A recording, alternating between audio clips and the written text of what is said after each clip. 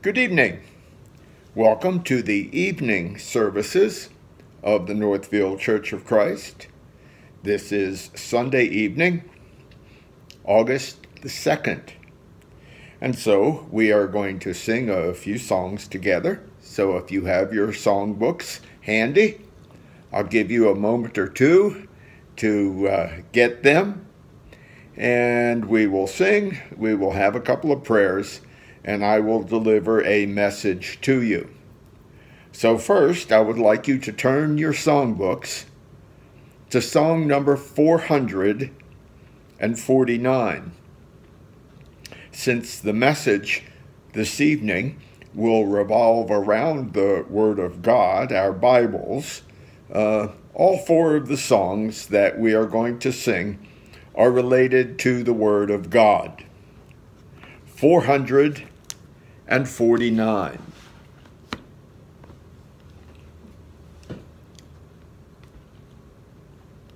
Are you ready? Thy word is a lamp unto my feet, and a light unto my path. Thy word is a lamp unto my feet, and a light unto my path. When I feel afraid, think I've lost my way, still you're there right beside me. Nothing will I fear as long as you are near. Please be near me to the end. Thy word is a lamp unto my feet, and a light unto my path. Thy word is a lamp unto my feet, and a light unto my path. Number 432. 432.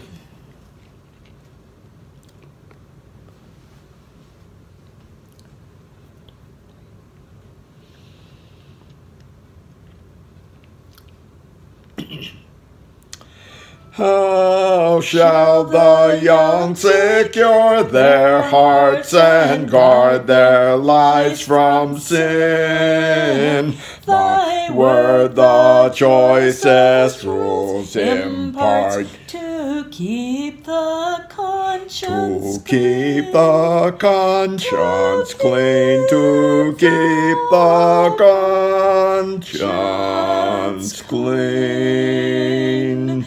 'Tis like the sun, a heavenly light, that guides us all the day, and through the dangers of the night, a lamp to lead our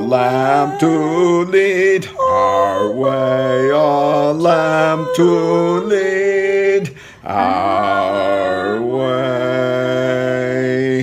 Thy word is everlasting truth. How pure is every page. That holy book shall guide our youth, and well support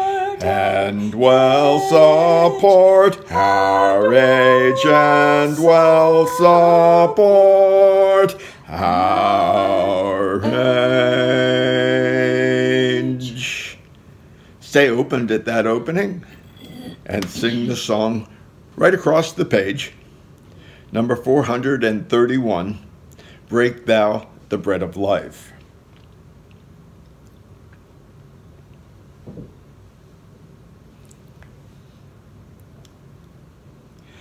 Break thou the bread of life, dear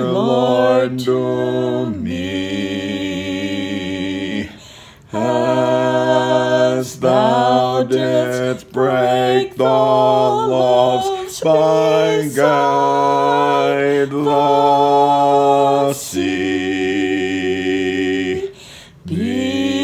Beyond the sacred page, I seek thee, Lord.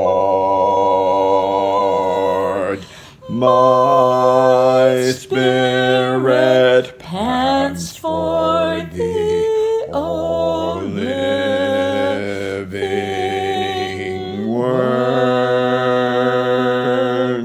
Bless thou the true, dear Lord, to me, as thou didst bless the bread by Galilee,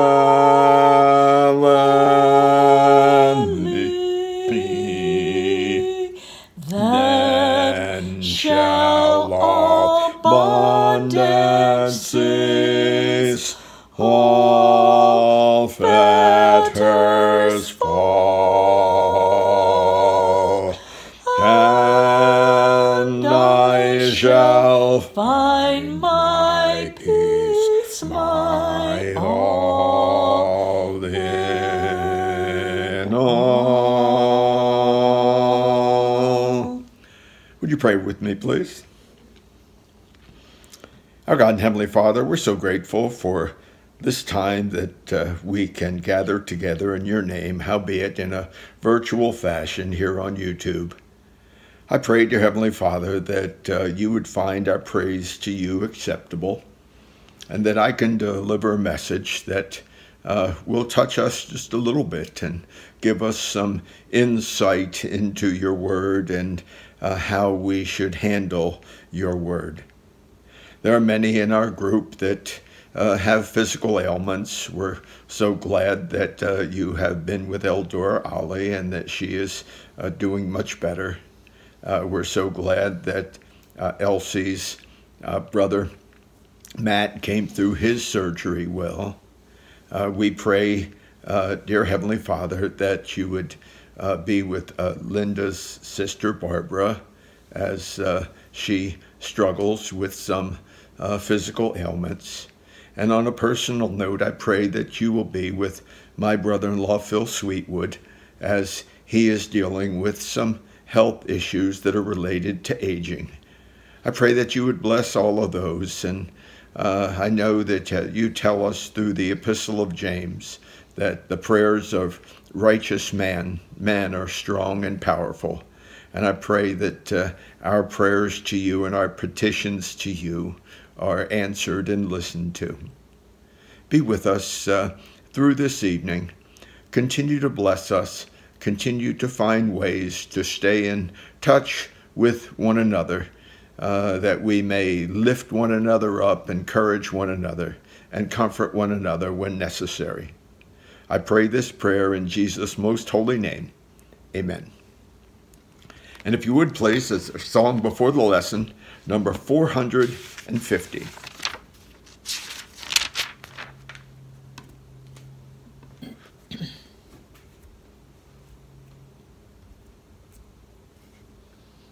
We'll sing verses 1 and 3. 1 and 3. Give me the Bible, star of gladness gleaming, to cheer the wanderer long and tempest-tossed. No storm can hide that radiance peaceful beaming, since Jesus came to seek and save the lost. Give me the Bible, holy message shining. Thy light shall guide me in the narrow way. Precept and promise, law and love combining, till night shall vanish in eternal day. Give me the Bible, lamp of life immortal. Hold up that splendor by the open grave. Show Show me the light from heaven's shining portal. Show me the glory gilding Jordan's wave. Give me the Bible, holy message shining. Thy light shall guide me in the narrow way. Precept and promise, law and love combining, till night shall vanish in eternal day. Thank you. I hope you enjoyed the song part of our service, that we praised God and let him know that he is worthy of that praise. As you probably got from the tenor of the songs, our message this evening is going to be about the Bible.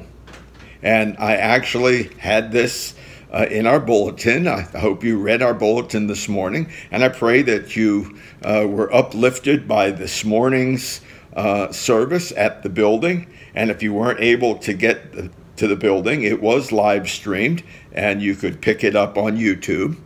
I also would remind you that we will not have a Lord's Supper ceremony this evening, but if you are at this point in your day and you have not taken the Lord's Supper, you can go back to this morning's service, our live stream service, and if you wish to take the Lord's Supper with them, you can do that. My title is fairly simple. The title is Rules for Bible Study. How many of you like to read? Now we'll put the Bible on the back burner because it's going to come up under the full heat in just a moment. How many of you enjoy reading? Do you have favorites? I remember as a child getting a library card when I was like 7 or 8 years old.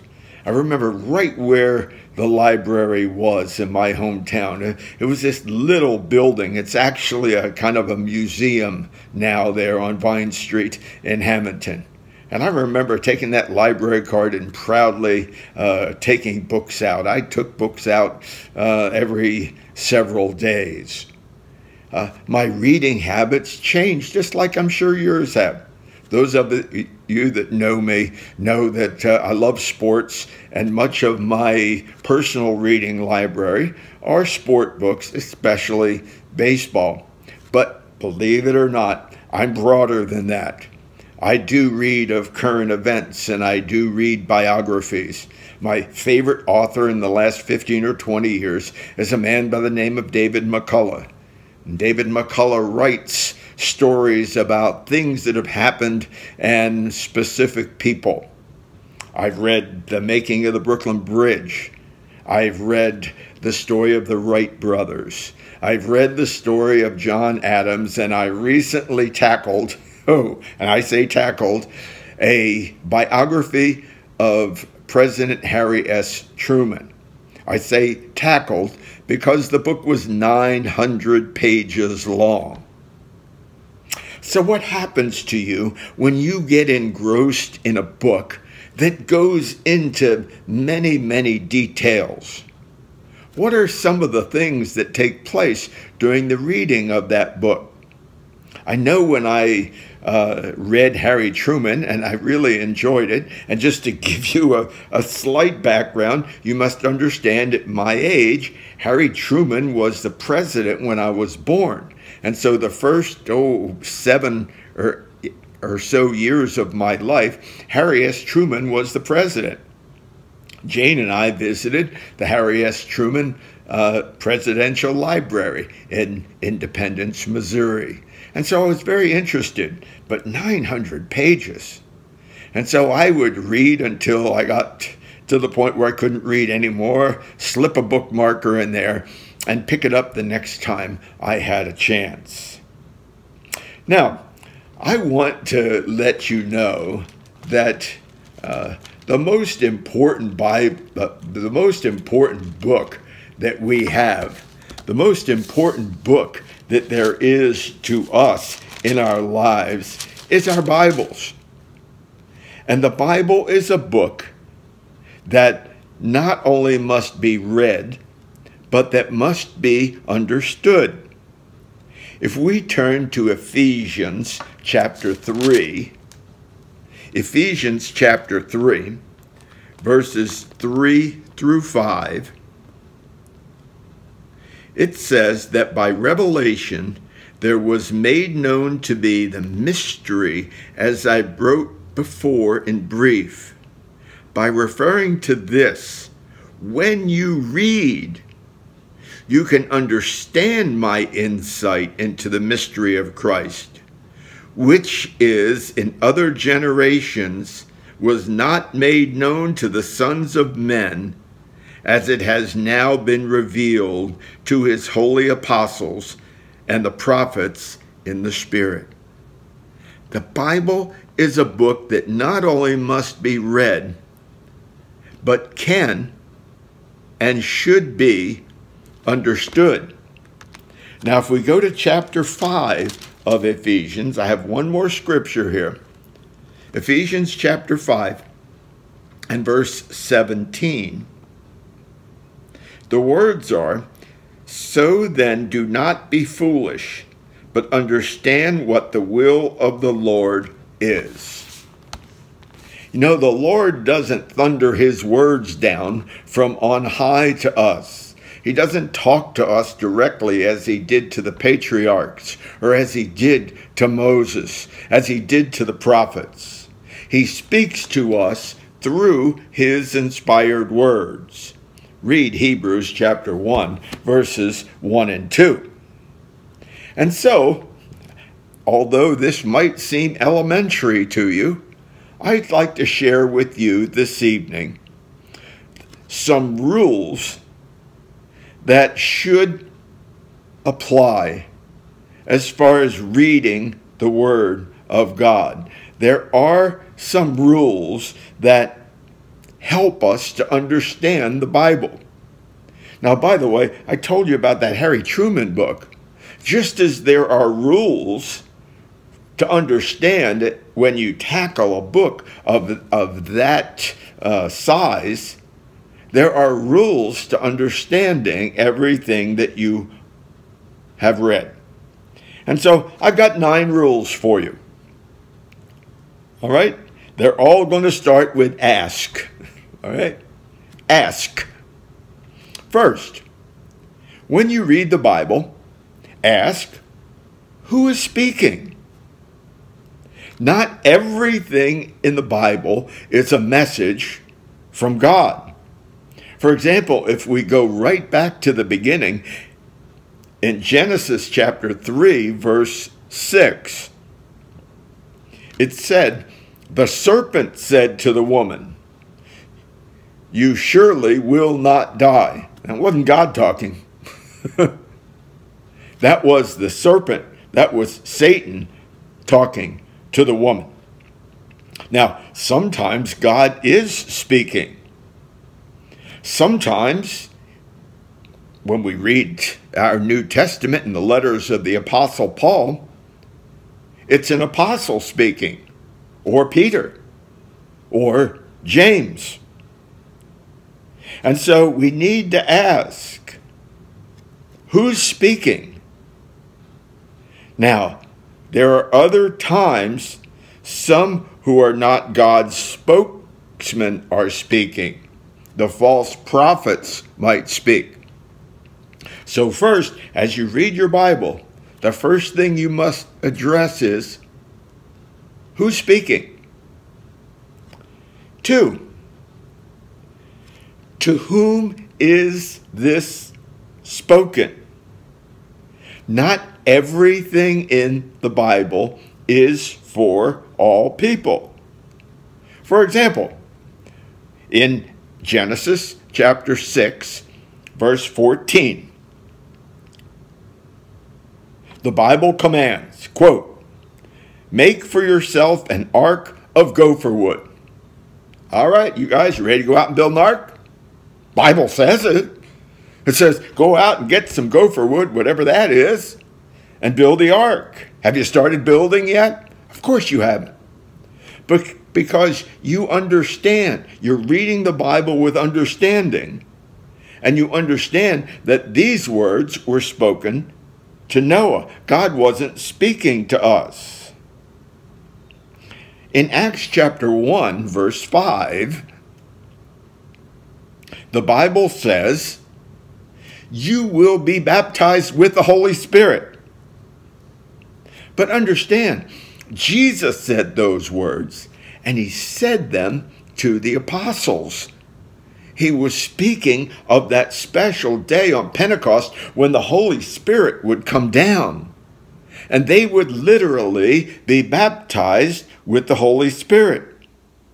And so, to understand the Bible clearly, we must understand to whom are the words being spoken.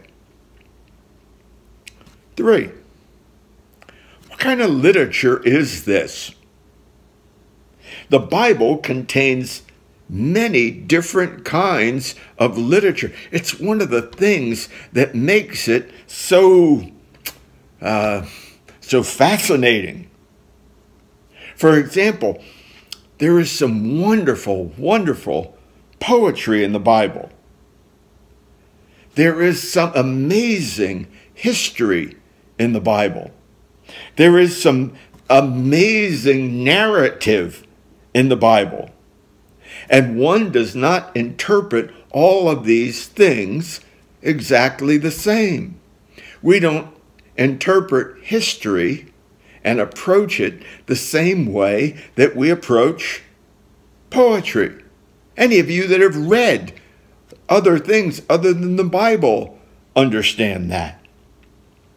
For example, poetry is not interpreted in the same way that one interprets history. So thirdly, let's take a look when we read our Bibles as to what kind of literature it is. Fourth, what does this word mean? Context. Let me go back. What happens when you read something and a word pops up and you don't understand it? What do you do? What do you do? Now, back in the old days, we went to Webster's. We went to the dictionary. We didn't go right to Wikipedia. So if you're young and you're listening to this, the dictionary is actually a book, and it has definitions of words. And so we go to the dictionary and find out what the definition of the word is. If you don't understand a word, it may be difficult for you to understand the whole sentence and what the author is getting at.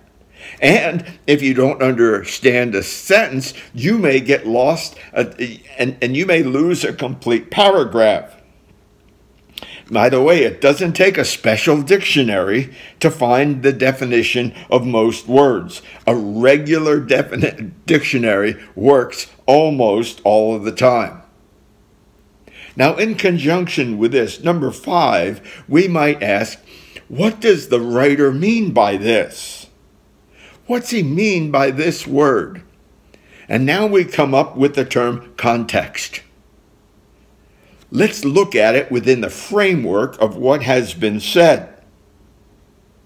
More than just a dictionary definition, there are words that have more than one definition. I can love a candy bar because I love chocolate. And I love ice cream. But I also love my wife. I also love the Lord. I also love my brothers and sisters in the Lord and my family. And so there are words that might mean something different.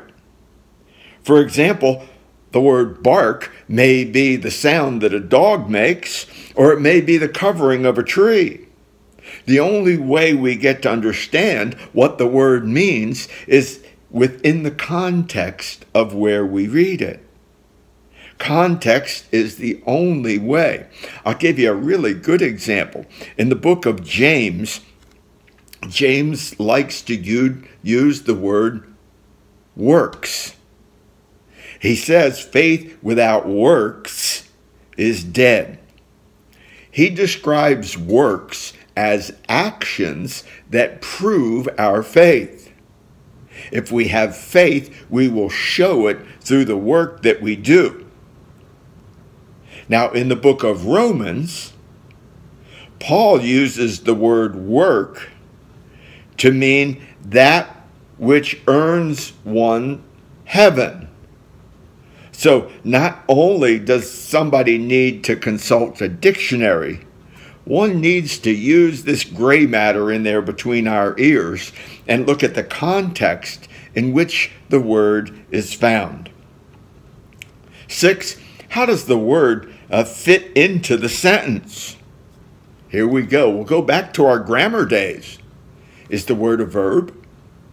Is it a noun? It is a modifying word. Is it an adjective? Is it an adverb? Read the whole context and find out within the context what the words are discussing. And those words come alive to us. It's why we read, to have things come alive to us.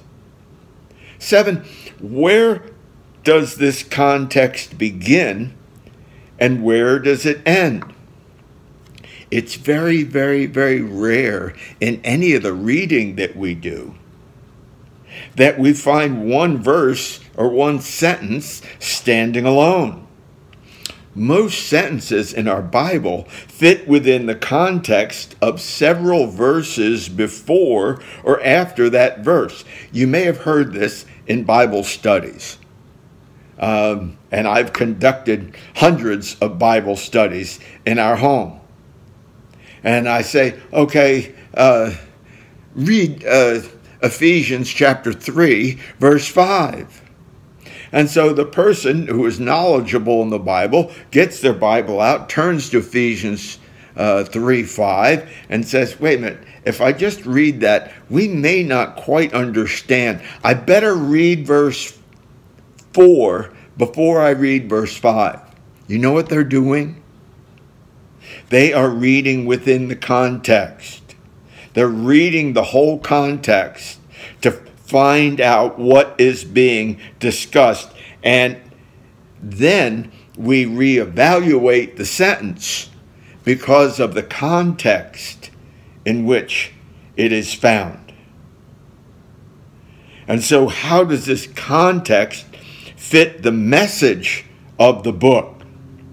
Do you know what? Each book and each chapter in our Bibles have a message. Just like my message this evening is different than Bill Will's message in services this morning. And so sometimes the context of the scriptures that he might use, even if he uses some of the same ones that I do, will fit his lesson differently than the ones that I use for mine. If one's interpretation of a verse is contrary to the message of the book, the verse needs to be reevaluated.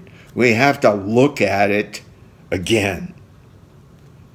And finally, ask ourselves this question. And here's where people that like to tap dance on the Bible, here's where they get their ammunition, all right?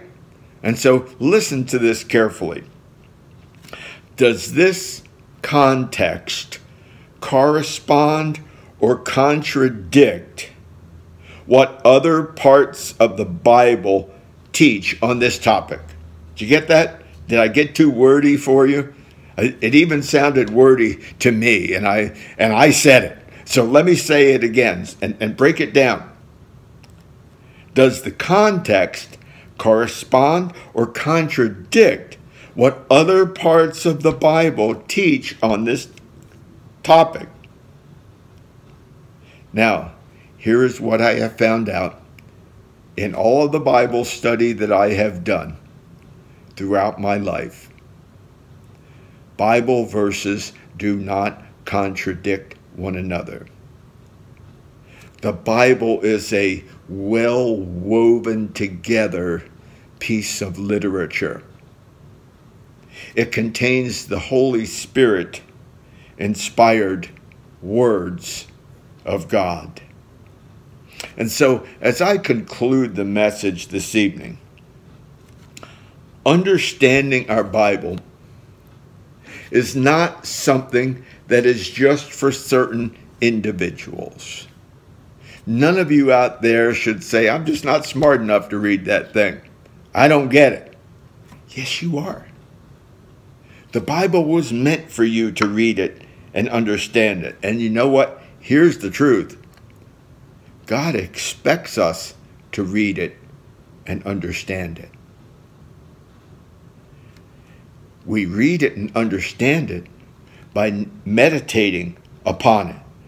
It's a big book, and sometimes the size of it scares us away from trying to understand it. And we may not be for certain what a passage means, but we can be certain of what most passages teach.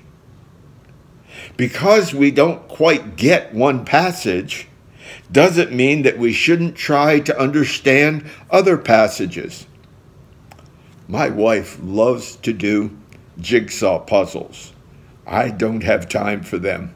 I'm just not patient enough. But she has such wonderful patience in doing the jigsaw puzzles. Think of the Bible as a jigsaw puzzle. The more you study, the more the pieces of the puzzle you put together, the clearer the picture becomes. The clearer the picture becomes. Why? Because the difficult passages now become clearer.